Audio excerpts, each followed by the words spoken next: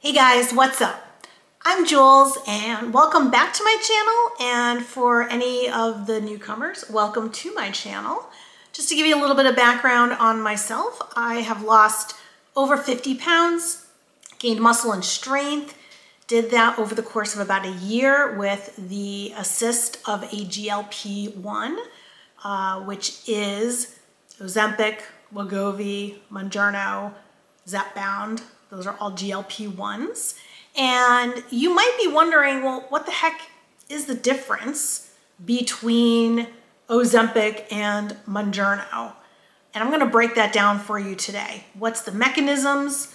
What are the pros and cons? The fat loss rate, the cost, the whole 9 yards. So at the end of this, you're gonna know what the differences are, what you might wanna choose if you do have that choice, which will help you in your journey. All right, to start with, Ozempic, Wegovy, those are the same things. Ozempic is geared towards diabetics.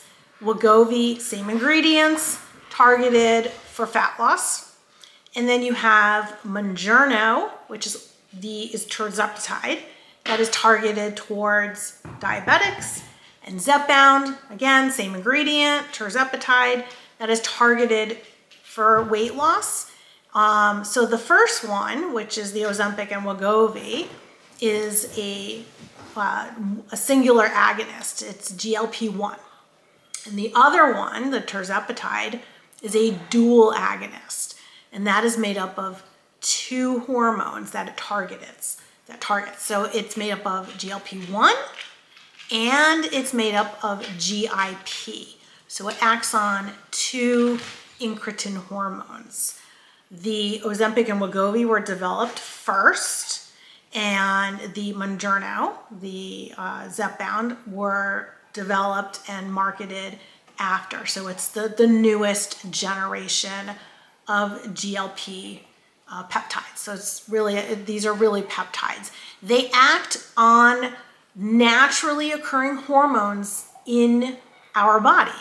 So we make these hormones, but the problem is they last for literally minutes when they're released.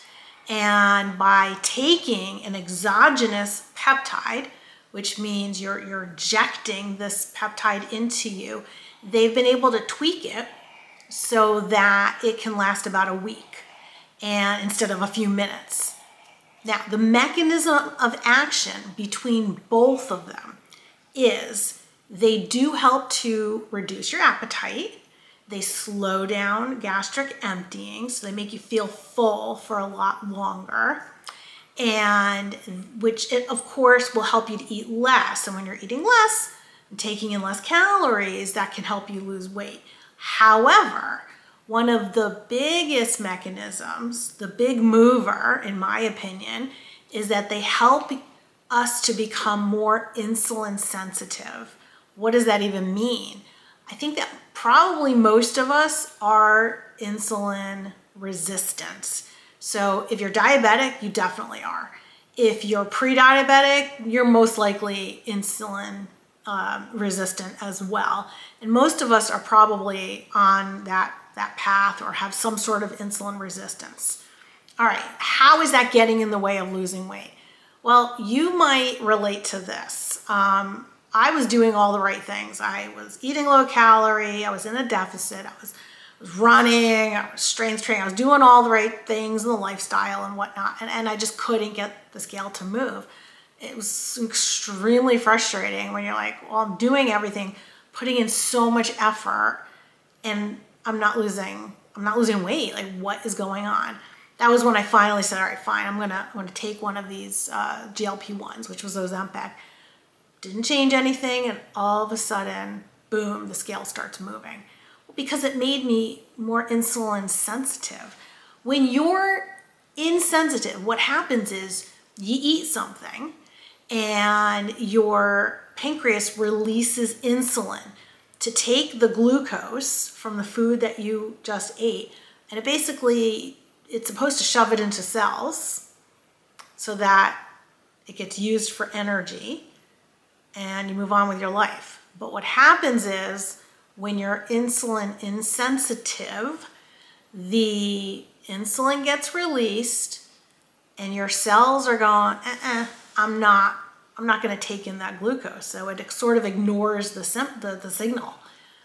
And then your body releases more and more and more insulin to try to get that glucose, because they have to get the glucose out. The body has to do that. And if it doesn't go into those cells, it gets stored as fat. So that's kind of the mechanism and what's going on when someone is like, well, I'm in a deficit, I'm eating low calorie, I can't really go that much lower. I mean, you could, but then you'd be starving. So yeah, could you eat 800 calories? Maybe, but that's gonna backfire you. It's gonna backfire in a heartbeat, because you're gonna be so hungry. You might be able to do it for a day or two, and then, you know, you're gonna be ravenous and go off on the other side of it and start binge eating and just eat any carb that you could possibly find, because you're starving. So when you become more insulin sensitive, it allows the cells to open up. A great analogy is let's say you're telling your kids, hey, clean your room, or, you know, do the dishes, take the garbage out, and they're just sitting there like ignoring you. They're not listening. It's kind of what your cells are doing. They're just ignoring the signal, and then you start yelling louder and louder, come on, guys, you know, do this thing. And they just don't listen to you, and that's kind of what your cells are doing. But if instead, the first time you said, hey, can you take the garbage out? Your kids are like, oh, sure. That's what this peptide does. So it allows the cells to open up and do something with that extra glucose, so it does not get stored as extra body fat on you. Okay, one of the other key factors in these two peptides, studies have shown, and these are through the studies, that when people have taken Ozempic or Wegovy, semaglutide, the average weight loss is about 15% of their body weight. And when taking tirzepatide, Mounjaro, or Zepbound, the average weight loss is 20%. So there's a big difference. You know, the tirzepatide, again, you're working on two incretin hormones that are doing basically, you know, helping with the appetite and the gastric slowdown and creating more insulin sensitivity and decreasing inflammation and things of that nature. So you are potentially getting better results on that one. Keep in mind that there have been people that have amazing results taking Ozempic and Wegovy only.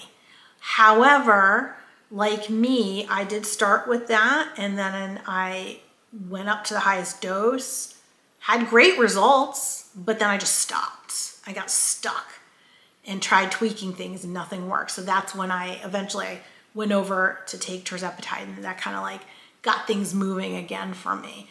So that could be one way you might want to start on the Wegovy or Ozempic. And if you get stuck somewhere and you're maxed out on your dose, you do have the option of flipping over. If you start on the tirzepatide, you know, you don't have that option. You just titrate up as you go along, and that's it. But that's not necessarily a negative either. So they're both great options. Now, the other key area in terms of deciding on these two, perhaps, are the side effects. Ozempic tends to have more negative side effects than the Mounjaro or the Zepbound.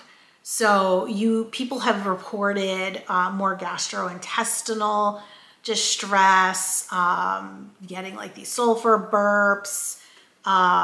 There's been other like negative things, fatigue. I had the fatigue actually in the beginning, although that could have been from lack of salt and electrolytes, as I found out along the way. That could easily solve a lot of fatigue issues. But then the newer peptide, the tirzepatide, does have less side effects. So the analogy I look at that is like, you might drive a Honda Accord, great car, solid. It'll get you to your destination. Maybe a few bumps in the road because the suspension isn't great and you're gonna feel the road. And then you have, your Mounjaro, you got your Porsche, you're gonna you're gonna get to your destination real fast, a lot faster than the Honda will get you. Suspension's amazing, so you're really not gonna feel those bumps in the road or the side effects. Just kind of what, you know, they'll both get you there. They're gonna get you both great results, and you know, you might have different experiences along the way. Now, moving on from this, the last one to talk about is the cost. So if your insurance covers both, then that's a beautiful thing. And then between you and your doctor, you could decide, you know, which one might be better suited for you.